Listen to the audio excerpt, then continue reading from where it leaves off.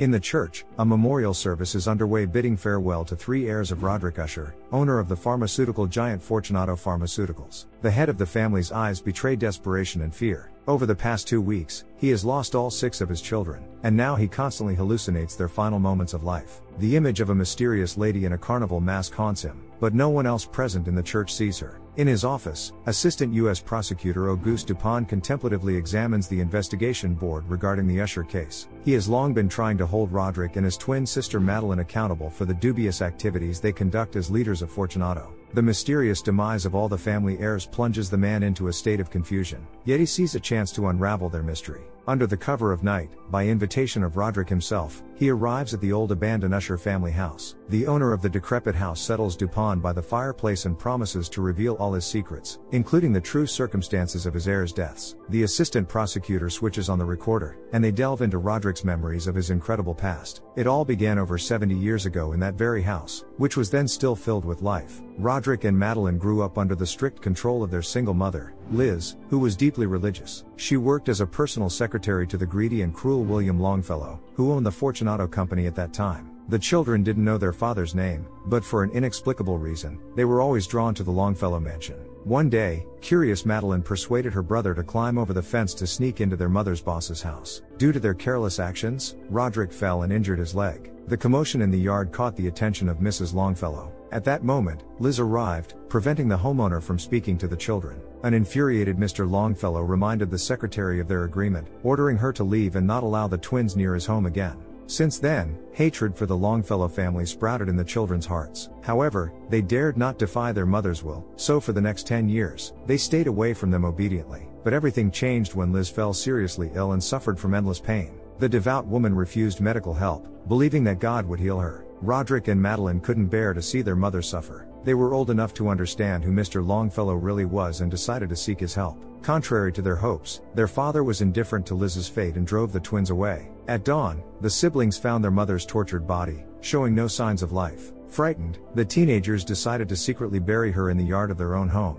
That night, a shocking surprise awaited them. Liz, buried alive, emerged from the wooden coffin and burst into the house. Scratched and covered in mud, she attacked Roderick, but stopped at the last moment. Possessed by an unknown force, she headed to the Longfellow house, where in a final burst of strength, she grabbed the throat of the homeowner. The man stopped breathing, and Liz collapsed next to him on the ground. On that rainy night, Roderick and Madeline lost both of their parents. In the present, Roderick concludes his story by revealing that the Longfellow family decided to conceal the true cause of William's death from the public. Thus, no one was ever supposed to know about the illegitimate heirs of the head of the Fortunato company. The prosecutor patiently inquires why he needs to know Liz's story if it's irrelevant to the case. Roderick smirks and says that his mother is currently present in the room and suggests the interlocutor turn around, but he refuses.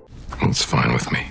At this moment, Roderick's phone receives messages from his granddaughter Lenore, but he ignores them. Dupin is surprised by Roderick's indifference, considering Lenore is the only living Usher heir. Nonetheless, Roderick continues his narrative, shifting back to events from 2 weeks prior. During that time, Roderick and his family faced accusations in court regarding the opioid epidemic. Despite millions being affected by the company's medication over 40 years, the Usher twins evaded accountability. All evidence and witness testimonies mysteriously disappeared, fueling the pharmaceutical corporation's growth and elevating the Usher family's wealth. Dupin prosecuted the case, aiming to strike a devastating blow to the arrogant family. In his opening statement, he mentioned having an anonymous informant from the Usher family prepared to testify. He kept the informant's identity hidden, sowing discord among the Ushers and waiting for them to turn against each other. Following the court session, Roderick hosted a family dinner, the last time he saw all his heirs alive. Each of his 6 children possessed unique traits. Freddie, the eldest son, embodied the family's values. His marriage to the talented pastry chef Morel seemed flawless. Together, they raised Lenore, Roderick's beloved granddaughter. Despite lacking business acumen, Freddie strove to win his father's approval, displaying unwavering loyalty. Tamerlane, Freddie's sister on the maternal side, possessed a strong character and knew how to keep her emotions in check.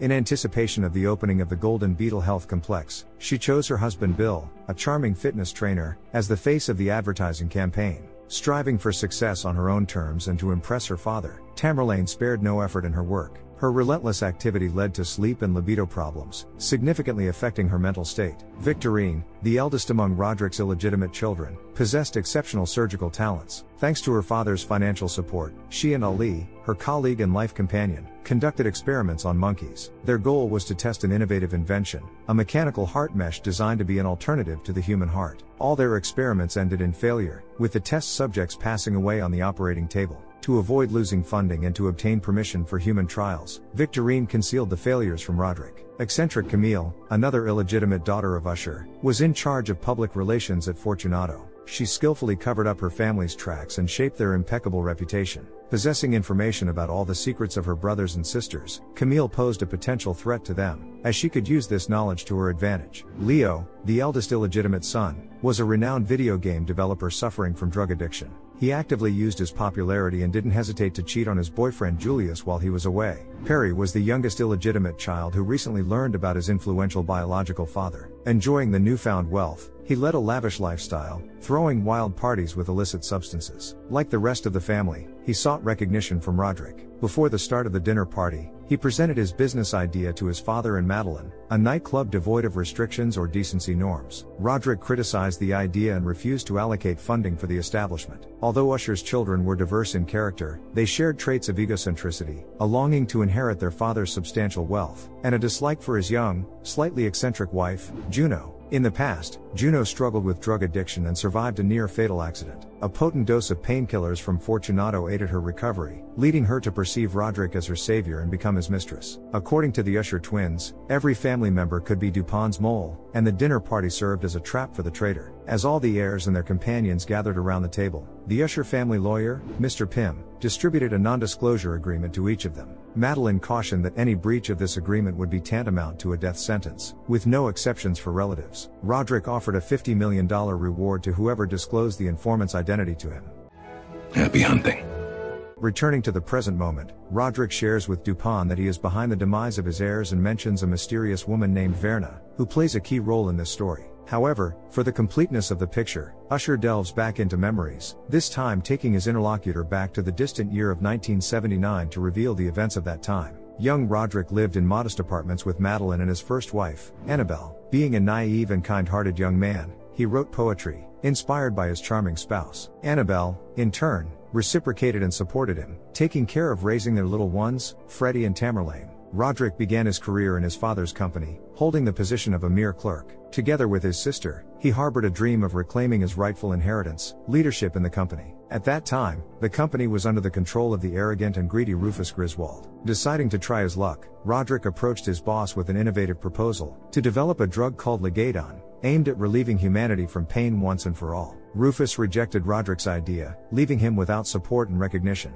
However, over time, he took credit for creating Ligadon, which sparked righteous anger in Roderick. Madeline, characterized by prudence and practicality, advised her brother to keep his cool and enter Rufus's inner circle, patiently waiting for his moment of glory. Meanwhile, she also presented a business proposal to Rufus, only to endure indecent remarks directed at her. He openly acknowledged her and her brother's status as illegitimate children of Longfellow and sarcastically dismissed their ambitions within the company. Marlene left his office, her gaze suggesting that his laughter would soon fade. During the same period, young Dupont was investigating a series of mysterious exhumations from the graves of participants in clinical trials of new Fortunato drugs. His investigations led him to Roderick, whose name repeatedly appeared in documents and whose signatures were forged. Dupont teamed up with the Ushers to obtain the pharmaceutical company's secret documents and expose Rufus's machinations. Thanks to their joint efforts, they managed to gather the necessary evidence, and Roderick was tasked with testifying against his boss in court. However, at the last moment, Usher betrayed Dupont and denied all allegations against Rufus. Since then,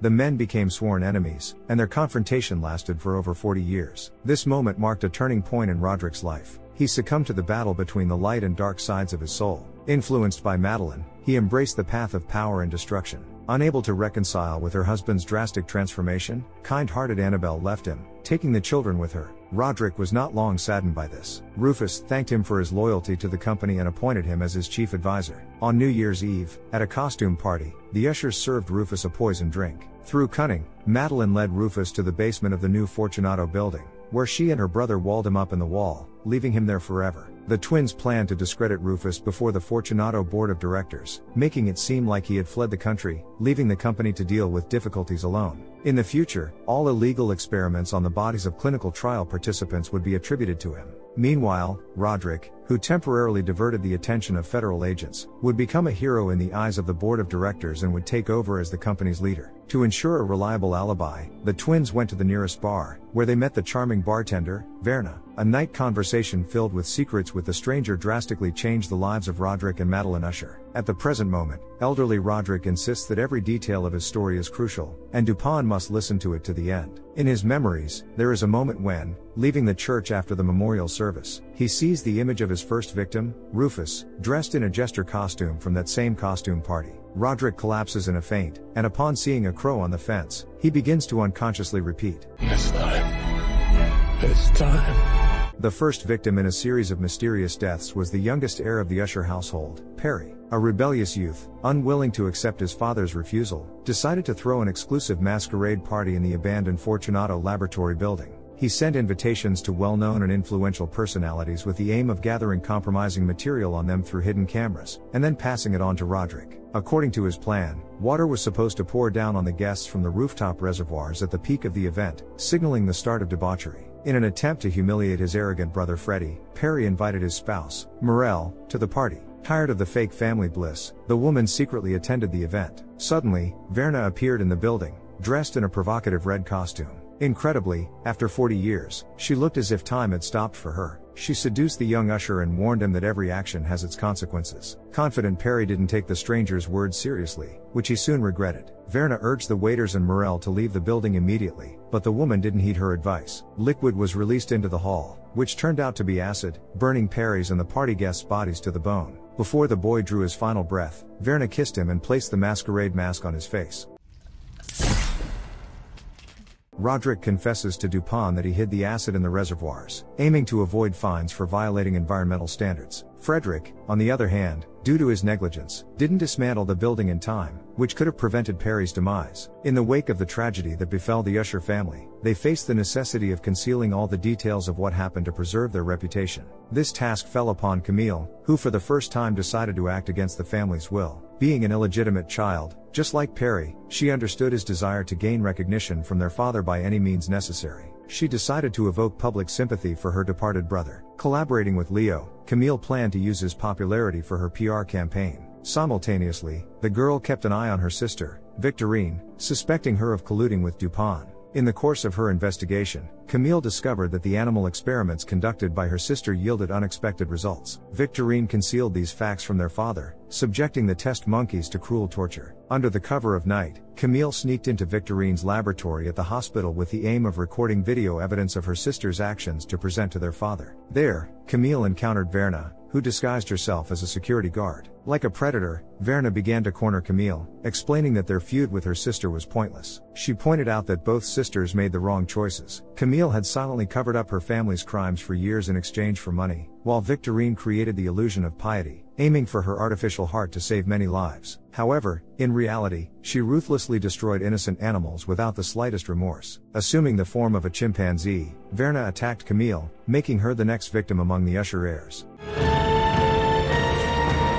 Having suffered another loss, Madeline and Roderick instructed Mr. Pym to investigate what had happened. In both cases, he discovered a mysterious stranger on the video camera recordings whose identity couldn't be determined. Meanwhile, Roderick asked Victorine about Camille's visit to her laboratory. She informed her father of Camille's intentions to conduct experiments on humans. Roderick enthusiastically welcomed this news, as he had a heart condition that had claimed his mother's life. His daughter's experimental program could be his only chance to prolong his life, and he promised Victorine financial support. Leo, saddened by the loss of his siblings, hosted a noisy party at home with the use of banned substances. Waking up in the middle of the night, he was horrified to find Pluto, his boyfriend Julius's beloved cat, mutilated on the floor. Thinking that he might have harmed the animal in a drug-induced state, Leo decided to conceal the evidence of the crime and told his partner that the cat had run away. Subsequently, seeking to atone for his guilt, Leo visited an animal shelter where he encountered Verna, who volunteered there. His attention was drawn to a black cat that remarkably resembled Pluto. Taking a photo of Verna and the new pet,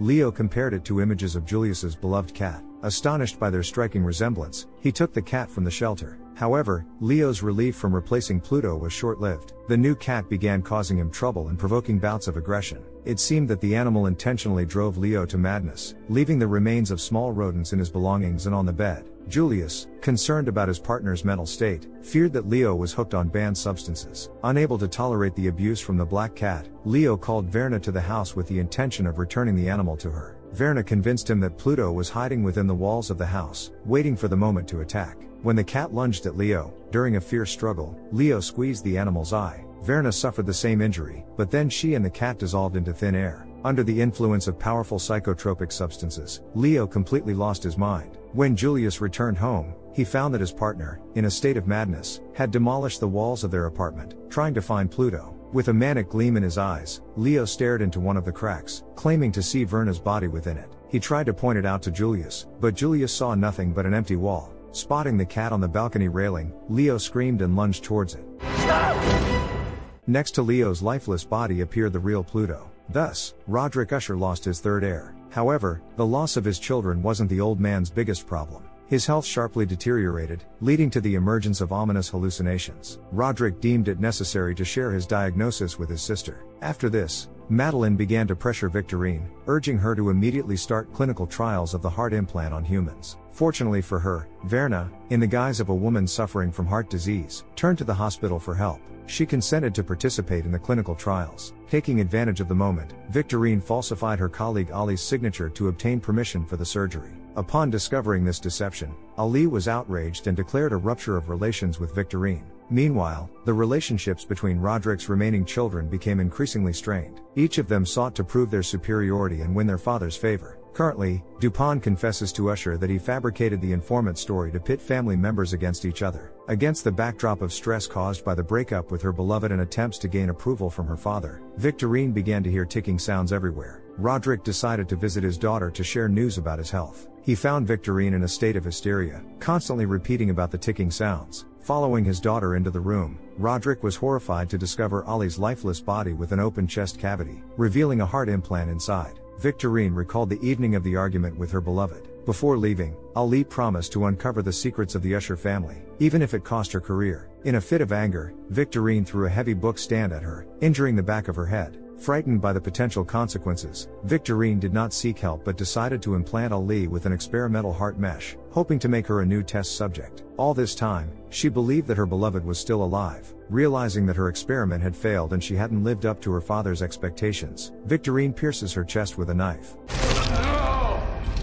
Trying to ignore yet another tragic death in the family, Tamerlane fully immersed herself in her work. She had a peculiar way of relaxation, deriving pleasure from watching her husband stage a spectacle of familial harmony with an escort. On one such evening, Verna arrived at their home in response to a call, transformed into a redhead beauty strikingly resembling Tamerlane. The intriguing interaction between Verna and Bill not only excited Tamerlane but also aroused feelings of jealousy. Subsequent events led her to suspect that Verna was deliberately trying to seduce her husband, pursuing him at every turn. Sleepless nights spent preparing for the presentation of the Golden Beetle, combined with growing suspicions, pushed Tamerlane to the brink of exhaustion and madness. In a fit of anger, she insulted Bill, calling him shallow and stating that she only chose him for his looks. These accusations were the final straw that shattered their relationship. During the investigation of the mysterious incidents that befell the Usher family, Madeline made a remarkable discovery. She found that the mysterious woman appearing in the affairs of Roderick's deceased children bore a striking resemblance to Verna, the bartender they celebrated the new year with in 1980. Meanwhile, Mr. Pym uncovered evidence linking Verna to well-known and influential personalities whose history spans hundreds of years. Madeline tried to convince her brother that Verna posed a serious threat to their family, but he didn't take her warning seriously. Obsessed with the desire for immortality, she tasked her scientific team with using advancements in artificial intelligence to develop a method for transferring consciousness into a virtual dimension. During the presentation of the Golden Beetle Health Complex, Tamerlane was overcome by panic, leading to hallucinations. Among those present in the hall, she saw Verna wearing a dress identical to her own. Then Tamerlane seemed to see scenes on the screen showing intimate encounters between her and Bill with an escort. In a fit of hysteria, she forcefully threw a microphone stand into the hall, accidentally injuring Juno. Madeline, noticing Verna among the stunned audience, attempted to grab her, but the mysterious woman turned to ashes right in her hands. Distraught by the presentation's failure, Tamerlane returned home. Verna cruelly mocked the tormented woman, using reflections in the numerous mirrors of the house. Tamerlane tried to strike her pursuer by smashing one mirror after another. At the peak of her despair, Tamerlane struck the glass ceiling of her bedroom, causing a rain of shards to fall upon herself. Freddie remained the sole surviving heir of Usher. He went through a difficult period after learning that his beloved wife, Morel, had attended Perry's debauched party. She miraculously survived the catastrophe, but her body was disfigured by burns. Bringing his wife home, Freddie promised their daughter, Lenore, that he would find the best doctors to restore Morel's health. However, amidst feelings of betrayal and his own dependency on Lee Dagon, he cruelly mistreated Morel, subjecting her to physical and psychological violence. Meanwhile, Juno approached Roderick, asking him to abstain from using Lee Dagon. In response, Usher candidly admitted that his decision to marry was not driven by love but by her body's ability to absorb the drug. With irony in his voice, he predicted that Juno would face excruciating withdrawal and serious side effects without access to the drug, given her dependency. Deeply disappointed by her husband's true nature, Juno decided to leave him. Lenore was troubled by her father's unusual behavior and his adamant refusal to allow her to see her mother. Taking advantage of the moment when Freddie left the house, she resolutely sneaked into Morel's room.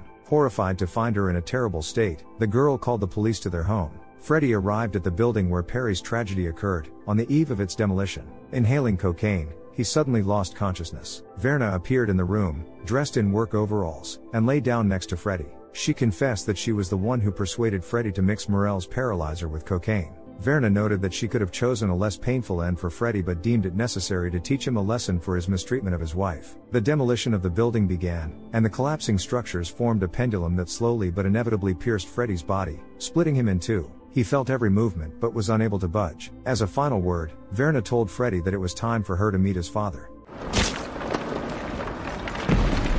Having lost his last child, crushed by grief, Roderick went to the basement of Fortunato, where he committed his first crime. There, he was found by Madeline, who reminded him of the deal they made with Verna many years ago. She convinced her brother to take a critical dose of Ligadon and sacrifice his life for her salvation. Roderick agreed and fell unconscious. Leaving him alone, Madeline indifferently left the room. In the basement, Verna appeared, dressed in all black. She brought Roderick back to life and told him that their debt was not fully paid yet. The man returned to his office and learned that the board of directors had removed him from his position in favor of Madeline. In the present, Roderick moves to the concluding chapter of his story. The tale of losing his children, being deprived of power, and the debilitating illness that plagued him didn't leave Dupin indifferent. However, his thirst for retribution for all the sins of the Usher family remained unquenched. Roderick convinces his sworn enemy that he will receive exactly what he came for. At the end of the final memorial service, Roderick beholds the image of Annabelle, grieving for her children. She accuses her ex-husband of bearing responsibility for the tragic fate of Freddie and Tamerlane. He intruded into their lives, purchasing their loyalty and separating them from their mother. This recurring pattern extended to his interactions with all his children, ultimately leading them to become monsters. Weakened and unconscious at the doorstep of the church, Roderick sank into memories of the New Year's Eve of 1980. On that magical night, the mysterious and alluring Verna presented him and his sister with an unusual proposal. She promised them wealth, power, and protection from all adversity in exchange for the lives of all their future descendants.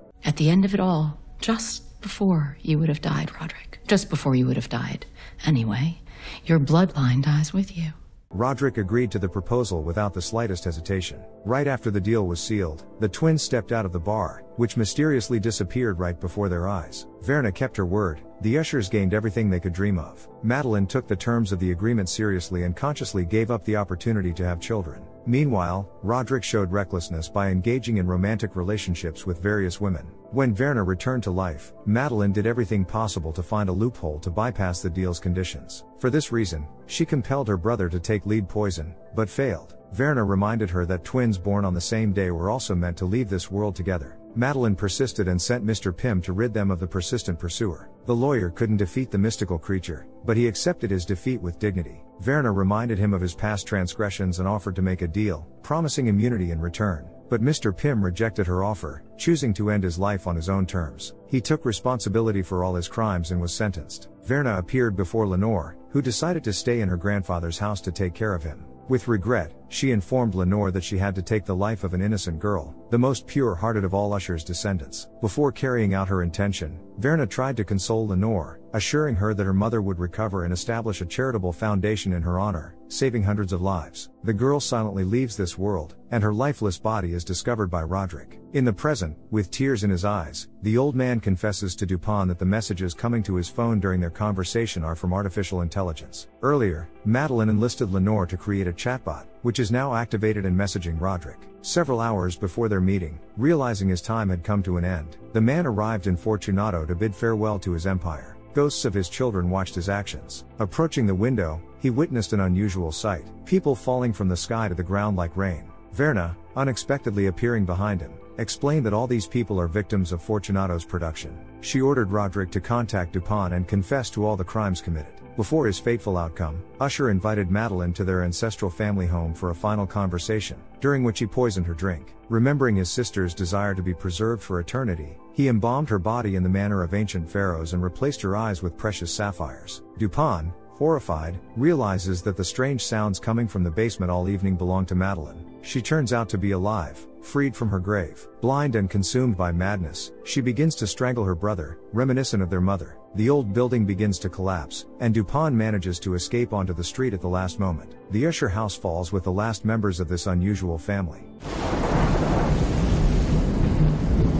In the story's conclusion, Dupin decides to retire, thereby putting an end to the case he had been working on for many years. Juno, becoming the sole heir of the Ushers, decides to dissolve Fortunato and instead establishes a foundation for the rehabilitation of lead poisoning victims. Verna visits the cemetery, where she leaves symbolic items on the Usher graves. Quoting lines from Edgar Allan Poe's poem The Spirits of the Dead, she puts a period on their story. How do you think things would have turned out for the Ushers if they had made different decisions in their lives? Roderick had the opportunity to preserve his family and become a modest poet, but would he have been happy in doing so? Write in the comments below. Would you make a deal with Verna or choose a different path? Don't forget to hit the like button.